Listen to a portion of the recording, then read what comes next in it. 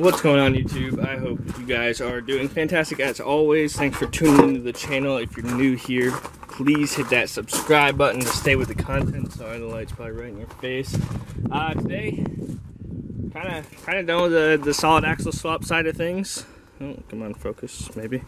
So I'm gonna cut more holes in my cab, which my cab is shot, my bed is shot, and I'm discovering this all now. It's definitely not gonna look pretty. But we already cut the hole in the floor for the shifter. I explained it yesterday in the other video. I bought, so usually the clutch pedals assemblies are plastic from GM, I don't know why. But there's a guy who, I don't know if he wants to put stuff out there, but anyways, there's a guy who sells metal clutch pedal assemblies. And I bought one from him. And basically, we're gonna go over installing that today. But like I showed you yesterday, there is a pilot hole. Yep, right there. So that's the pilot hole, which you can see on the inside of the cab. We're gonna drill through that. I got some hardware because the other part that we need to do, okay, all right. We need to mount the pedal to those two. Let me see if I can zoom in on it. Yeah, right there. Those two bolts are what holds the actual pedal assembly. So I'm gonna drill the hole, and I'm gonna try and get some bolts I bought in there. I don't know how good it's gonna work. I might have to weld some tabs on, so that way they don't spin inside of there. You know what I'm saying? But anyways, that's on the agenda for today. Gonna get going on this and see how much progress we can make. I have to go to work in a little bit, so just kind of pressing along, getting everything done that I can. Alrighty, so if you have a 90-degree drill, probably the best to use for getting this hole, but mine is at the other shop, and the amount of time it would take me to drive over there, it was easier just to pull this fuse box. There's 4 screws, 2 in the wall, and then 2 on the bottom that go in those holes right there, and then you can kind of move this whole box out of the way, which I'm gonna do, and then drill that hole. It took me about 2 minutes to pull it out, so it's not very hard. Let's see if we can. Just get it out of the way enough to get the drill down in there.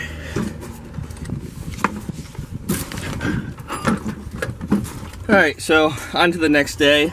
After some yelling and some fighting and giving up, kinda, because I had to go to work. I actually have the clutch pedal bracket up in there. I don't have it mounted yet. I still gotta work on the bolts because I dropped one, so I'm gonna build a little, I'm gonna get another bolt, put them in there. I'm gonna weld like a, basically like a plate, and weld the 2 bolts to it so I can drop it down in the back and put it in so I don't have to hold it. But other than that, I don't know if we're gonna be able to see. It's sitting through the firewall. I have a master for it, but I think I might wait and just order a new one. But as you can see, it is through the wall there. So the whole fit. Just need to get everything kind of cleaned up. And with that, all we need to do is bolt that in and bolt the pedal in. And that's the hardest part of the trans swap. So, according to everyone, that's the hardest part. So, once that's done, and we get the new clutch. Once we get the new clutch, we can basically put the trans in. So I gotta put the manual back together. Just so you guys know, just for a little more detailed on how I did this, there is, I don't know if you can see it, but see the metal backing of the dash right there? I had to go in, first I was below that. So you can see right there, kind of that back part, the metal piece in the back there. Right there. I was underneath that, getting stuck in this hole where the fuse panel is. So you have to come in on an angle and go up above it, and then just make sure you're not pinching any wires, but go up above it and then slide it up and push it in the firewall. It was actually fairly easy. I was really expecting it to be days and days and days of work because everyone says it's the worst part. A lot of people say you gotta take like the freaking mounting thing for all the brake stuff, but I got it in just fine. I have to tighten a few things back up, but other than that, I'm gonna see how much further we can get, maybe get this bolt situation figured out, but we'll see. I'm gonna just keep pressing along, see. There's only so far I can go, you know, but maybe we'll get the master set up depending on condition and all that good stuff. So enough rambling. The clutch is just about in, just gotta bolt it, and it's going pretty smoothly so far, so I'm pretty pumped. I'm so ready just to drive this thing. I cannot freaking wait. So lift should be here tomorrow for the back. That's about it. I'm trying to get everything ordered today. Or no, maybe it'll be here Wednesday. I forget what day of the week it is. Going with Alligator today to get everything else ordered, and we should be ready to go. So not having any factory GM or not any factory ZF6 stuff, I wanted to figure out a way to mount these bolts without having to hold them or see if I could get it done. So this is what I made. I got 2 bolts that fit back there. Just took a little piece of plate steel and kind of welded a bridge to it. It fits. It will hold the bolt so I don't have to spin it.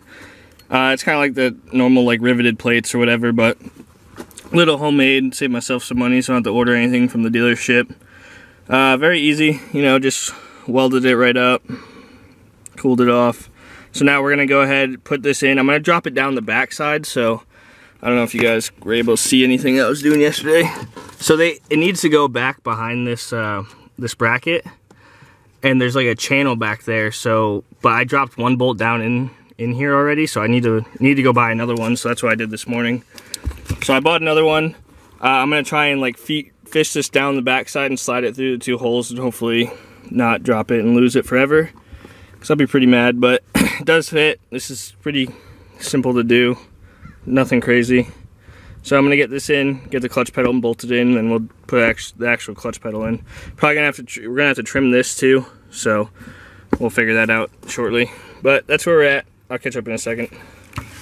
All right, I'm not gonna lie, I kind of had to manhandle this bracket and bend it a little bit because my screws were a little too long, but I got the plate in. I'm gonna reinstall the clutch bracket, and I'm gonna tighten up all the nuts that I loosened on the back metal plate, and hopefully that is it for what we have to do with the clutch and everything. I'm just worried about that plate falling back, but we should be fine. I'm gonna snug everything up, and hopefully the clutch will be hanging here shortly. The hard part is about over. I just need to snug up these bolts, but I have everything set up in there. I just need to get the pedal put in there, which shouldn't be too bad. But yeah, so my little plate work, had to manhandle it, but got everything in. Like I said, I put the front part of this clutch bracket up, and then slid the back up from like this area, kind of angled it up and pushed it in. But basically that completes the install. I gotta put the pedal in, which I'll go over next, and the spring. Probably should have done that first, but this kind of made it easier doing it this way, so we'll see. We'll see how it goes. It's looking good though. We're making progress. Goal is to drive the truck by this weekend, but we'll see. As you can see, well, it's kind of, I gotta cut the brake pedal still, but we have the man pedal, I don't know if you can see too good, installed. So I need to trim this, but other than that, it's all in. I don't know if you can see right there, the spring. So I don't know if you're supposed to put them in assembled or not, but here, let me get a light up here. So,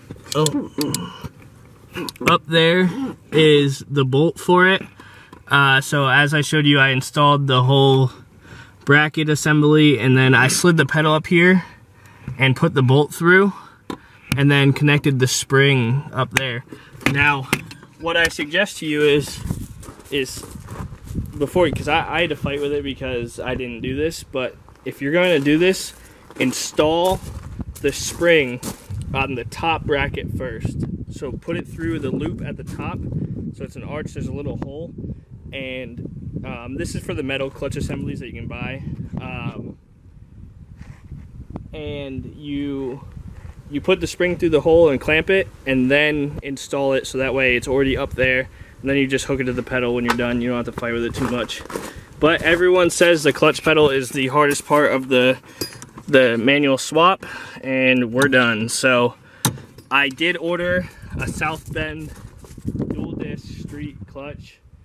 I ordered, what else did I order? I ordered new air dog filters, new fast filters for the red truck. Shocks will be here someday when we figure out what size we need. The lift will be here Wednesday. Got to finish all the motor up. I put the fuse box all back together. I just ordered a new clutch master, slave, and throwout bearing kit, which was like $500. But other than that, that should be absolutely everything needed that for the truck. So the goal is to have it running, driving this weekend. Sunday, Monday, maybe into next week, but hopefully take it on a test drive this weekend. That would be kind of the ultimate goal here, what we're kind of shooting for. I need to jack up, finish the front end. I need to throw the brakes on, which I have this side. These are the pieces I had to special order. Just so you guys know, it's 7/16 by 24 for stock Chevy threads, but no one seems to know that. But I figured it out. And then AN -3 adapter to a custom line. I got some clamps that are going to hold this line. We're going to get it all mounted up and everything over to the brake. I have the rotors pretty much, the calipers pretty much set up with the nipples on them for the same AN -3 lines that I got. This is my shelf of Duramax Life. Got transfer cases, all the other good stuff. So we are just about there. Yeah, hopefully we're running this weekend. That's kind of the goal. I'd like to have everything in, running, ready to rip this weekend. So that's gonna do it for today's video, guys. I hope this install helps you. I hope, all this mumbo jumbos with the clutch pedal really kind of helped some people, because I know there wasn't really too much on it before, but I'm super pumped. Everything is kind of falling into place like now. The grind is on. Probably won't have a video out for a few days because I got a few things to take care of this week with my real job, and then we will be back to working on this probably all day Friday, Saturday, and Sunday, and hopefully by Sunday night we are taking it for a test drive. So as always, thank you guys so much. I'm so excited that we're like this close to, so close. So stay tuned, guys. Make sure you subscribe, hit that little bell, turn on those post notifications if you want to see this done. We're freaking almost there, and if something breaks, it breaks, but all we need, oh, you know what? We'll have to see if we can use my stock drive shaft, because if not, I have an aluminum one that I'm going to get cut and made. I don't want to drive it too far with bad angles, because I don't want to crack the tail housing that we're trying to make. So I do need to reassemble the transmission, which I'll probably do tomorrow. So I will go over that in a video, is putting this back together for now. Gonna get some other stuff, but I'm done rambling. We'll catch up in a later video. Thanks for watching, guys. I'll catch you later. We'll drive it soon.